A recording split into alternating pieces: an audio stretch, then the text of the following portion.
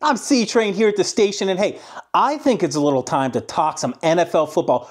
Those faithful to the Bear, the San Francisco 49ers have a game against the Arizona Cardinals, and hey, this one could be a little bit tricky, so let's talk about it a little bit, okay? Number one, it's going to be hot. It's supposed to be like in the 90s, okay? Will that heat have a factor? It will be midday. I do not think it will cool down. Will that heat factor in? And honestly, is that to the Arizona Cardinals' advantage, honestly? Anyways, that's something to think about. It's the small things, right? Sometimes the small things add up. Sometimes, hopefully, it just doesn't matter and the Niners win anyway, right? Okay, so the Cardinals, though, they can be tricky. They can be very tricky, and here's why. Number one, Kyler Murray. The Niners, those mobile quarterbacks can be difficult to match up with because you never know when they're going to take off. They can create broken plays. They can make things happen off of those broken plays that other quarterbacks can't, and that you can't script, right? So when a quarterback like Kyler Murray goes off script, it can be tough if you're not used to it, right? Because Kyler Murray's used to sort of that whirling dervish type of player. But if you're not used to defending it as much, okay, it can be difficult. So the Niners can't let Kyler Murray beat them with his legs. He's averaged over 10 yards a carry too, right? So, okay. 4 rushes for 35 yards, allowable, okay? Allowable. 4 rushes for 75 to 80 yards for Kyler Murray. We can't have that, right? So if we're talking about like Kyler Murray is scrambling for 5 to 7 yard gains, okay, you take that and you hope that you lay a big hit on him, honestly, okay? But if he's breaking it down for 30, 35 yards, then we're talking about, are there who's watching him? Who's spying him? What are the assignments on the Niners defense? If the Niners defense can stay home, they got a great chance. They should dominate, honestly. But here's another thing. James freaking Conner, that running back for Arizona, it seems like he always has a little bit extra for the Niners. Either that, or the dude he is a very physical running back, and he has at times posed problems for the Niners because he's just so direct. You have to meet James Conner with force. He's a player that you must meet with force. And the Niners have to be down to do that tomorrow, okay? They have to be down to solidly tackle. I know this is so funny. I was thinking about this breakdown and what I was going to say for this breakdown against the Arizona Cardinals. And it is like exactly like what former New England coach Bill Belichick always says. He's like, oh, if your team tackles the best, it's really just down to which team tackles the best. That's it. Honestly, in this game, the sure tackling of players like James Conner, like Kyler Murray, and Marvin Harrison Jr. You tackle those guys nice and solid. You don't let them get big runs after contact, big yak. And I think that the Niners have can really run away with this. But here's the thing too, with Marvin Harrison Jr. Okay, it's okay to let Marvin Harrison Jr. is a dynamic prospect. He's got all the measurables, right? And he's produced a little bit so far still. He's got like 260 or something like that receiving yards on the year. So he's dangerous, and the Niners need to treat him like he is a dangerous and extremely talented, like the talented wide receiver he is. But here's the thing. A Kyler Murray to Marvin Harrison Jr., 35-yard play off of a broken play. Okay.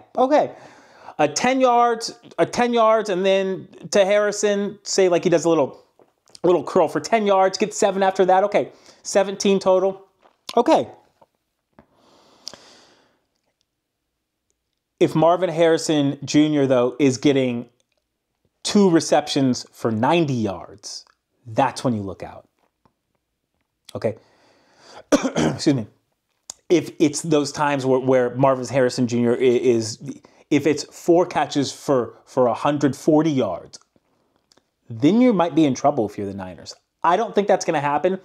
I think the Niners, I hope that they're really starting to get that running game on. Now we're going to flip to the Niners' offensive goals. I really hope that they can just solidify that running game. Kittle's going to be there. I hope they can run behind that offensive line. The left side's doing really well this year, and also Dominic Pooney at that right guard position. I'm digging how he's playing. I think the Niners can establish that running game early, and then what I hope to do, I hope the Niners play off of that running game, get some easy targets to players like Ayuk and Debo in space. And I think that establishing the running game will create that space for players via play action, just because you'll be more focused in on the run if you're the Arizona Cardinals defense. One thing that the Niners must do, though, Brock Purdy must respect Budda Baker. They got a pretty good safety combination. The other Arizona safety isn't coming to me right now, but they have a good safety combination. So Brock Purdy must mind Budda Baker. Don't let him destroy your whole game plan or anything like that, okay? So another thing is when the play breaks down, I would love to see Brock Purdy run. I like it when he runs. That's awesome. A mobile quarterback's great, especially when he gets like third down conversions that Brock Purdy gets with his legs are amazing. That is just like the cherry on top. However, we need fewer broken plays with Brock Purdy. We can't see you can't see Brock Purdy just scrambling around for 15 seconds at a time. It's not repeatable for success. It is something that he can do once in a blue moon for success, but it is not repeatable process for success, okay? So if Brock Purdy gets moving, I really hope that they do it off of a play action and you can move the pocket a little bit. That's great. Give him access to run as well. Pick up a couple yards with his legs, with his feet.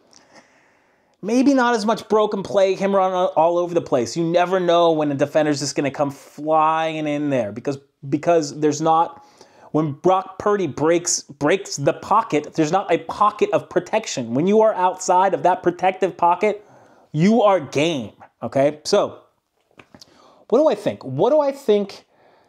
How do I think the Niners are going to fare? All these NFC West games are sort of difficult, okay? Like, it's never easy when you know the other team so well. These players play against each other multiple times a year, right? They know each other.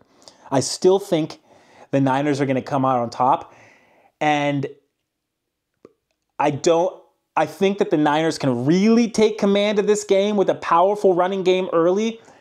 And I think that if the Niners come out strong, come out hot, they can end this sooner rather than later. However, if the Niners don't come out strong, they will be in for it.